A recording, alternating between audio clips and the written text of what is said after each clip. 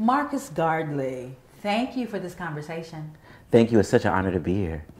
Yours is a creative voice that echoes old souls. Would that be an accurate observation of you and your work? You know, I'm often called an old soul. I mean, even as a child, people used to say, you know, you're an old soul. And I think that has a lot to do with the day that I was born. My father's grandmother passed. And so I think people in my family felt like I had her spirit.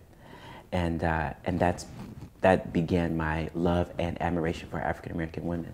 And so most of my plays deal with the stories of African-American women. You've already won my heart expressing your love for African-American women.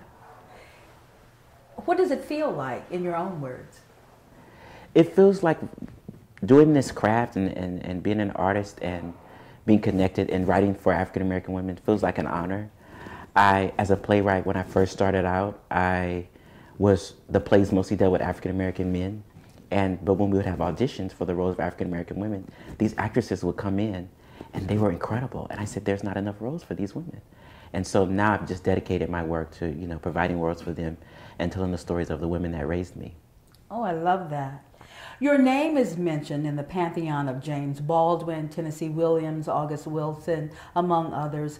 In the company of great playwrights, do you find the comparison daunting or comfortable? I always take it as a big compliment when people compare me to the greats, James Baldwin, Tennessee Williams, August Wilson, Toni Morrison. I grew up reading books. You know, I was an avid reader. You know, kids would be playing outside, playing baseball. I had a book that was turning the pages. And so that upbringing, my mother was an avid reader, and she really instilled in us a love for literature. And so that upbringing really, I think, inspired me to become a writer. And I feel like as African-American people, we have so many stories that need to be told. And I just want to be part of that canon. Well, let's talk about your body of work for which you are acclaimed, particularly this piece, The House That Will Not Stand. Take us into this play. The House That Will Not Stand is a play about free women of color in New Orleans in 1836. And the core of the story centers around a mother who's raising her 3 daughters. And the mother became wealthy. She's actually the wealthiest African-American woman in New Orleans at the time. And she became wealthy through this system of plissage, which is a common law marriage between African-American women and white men. And so she became very famous through this system, but she now rejects the system because she realized it's a form of slavery. And so she doesn't want her daughters to adopt the system, but they've become in love with it themselves. So she's trying to keep them in the house and instill in them a sense of their own freedom. And she's trying to tell them that their bodies have no value, they're priceless. And so it's a conflict of interest because they're saying, Mom, but you became well known through this system. And so I won't tell the end, but it gets real dramatic. I'll put it that way. In doing the research and preparing for this, it took you to New Orleans. Mm-hmm. What did you find to be most shocking about the system and the city of New Orleans? So all the research that I did about New Orleans to write this play, what I found most shocking was that these African-American women were also civil rights activists. So the foundation of the civil rights movement started with these women. A lot of them were active in the political arena during the time. Because they owned property, they said, well, if we own the property, we're going to have some say in some of the laws that happen, you know, in the city. And so they were a force to be reckoned with. Many people know Marie Laveau. She was also very influential during this time, and you didn't mess with Marie Laveau. And so what's really fascinating is Plessy v.S. Ferguson, the civil rights case, actually found its roots through these women. So Plessy was a free man of color, and his matriarchy, or the women that raised him, were these women. And so you find all the roots, or many of the roots of the civil rights movement through these free people of color, through these women primarily who were instilled in their children a sense of civil duty to be involved in civil politics. That is just amazing history for even me, a person born and raised in Louisiana. This project was cultivated at Berkeley Rep through their new work, or their ground floor new work project.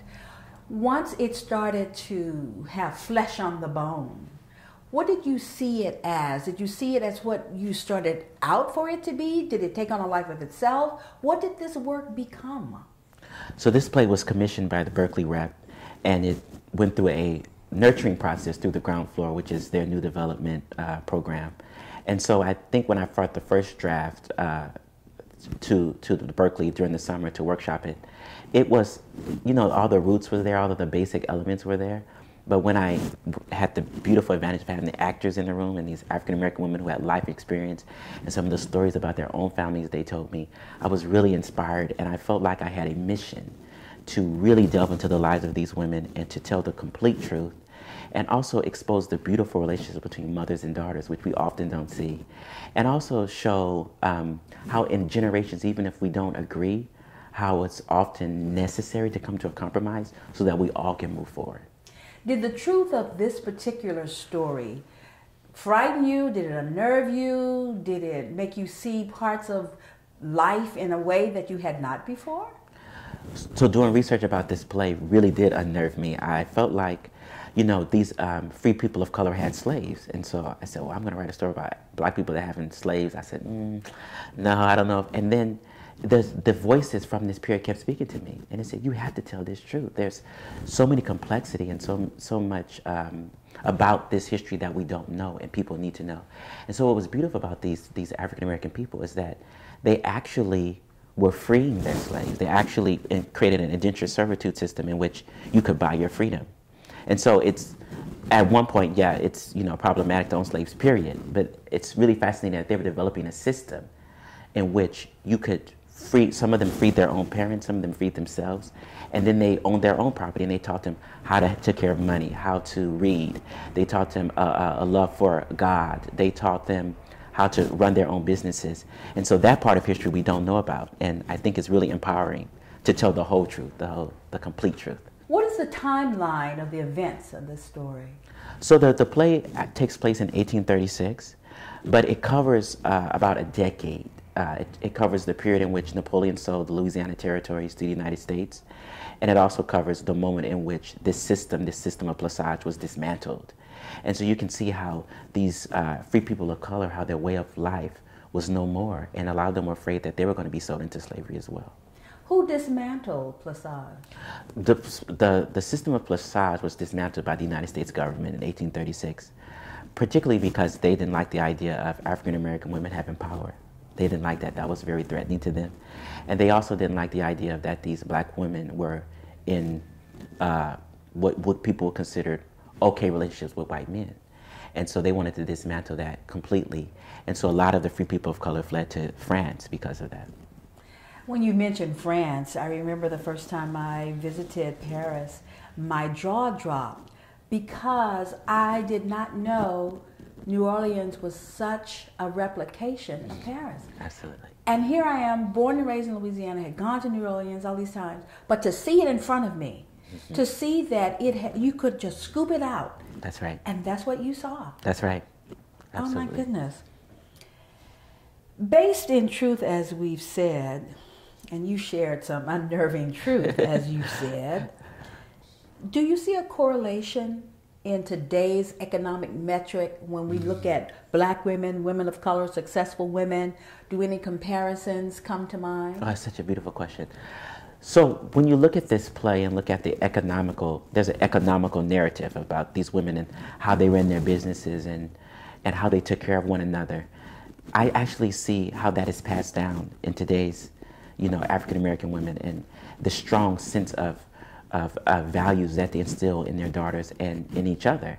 And so my mother was a huge advocate. When we were growing up, there wasn't an option whether you were going to go to college or not. It was which college, And there wasn't an option of if you were going to be somebody, you were somebody. And so, some of my friends I was growing up with, and they were saying, well, I don't know if I'm going to college. I was like, you have an option? That's an option to you? And I thought, you have to have an education. You have to have a desire to do something. My mother used to say, even if your desire is you want to be a janitor, be the best janitor in the country. And so what I love about this period is that you see women instilling in their daughters a sense of value, but also that you can be anything, that you can do anything that you set your mind to. And I see it in the African women today, and it makes me very proud. And African American men. It's something that we have to continue to instill in each other. You're touching my heart because I believe you walk and live in your destiny. And I'm just returning from visiting my 94-year-old mother, wow, who still inspires me. Yes. And when she tells me she's proud of me, she's proud of the strength and she's proud of the fortitude. And to hear you echo that, it's making me a little emotional. Thank you so much.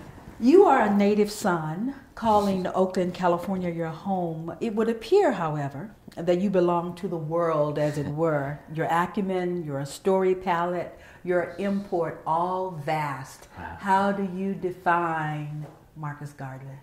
I define Marcus Gardley as a writer who was born and bred in Oakland, California. I'm going to always be an Oakland native son with roots in New Orleans. And so it's always been a passion of mine to tell national stories. I definitely want my stories told all over the country, but this is always going to be home, and I'm very proud of where I come from. I also love where I live in Harlem.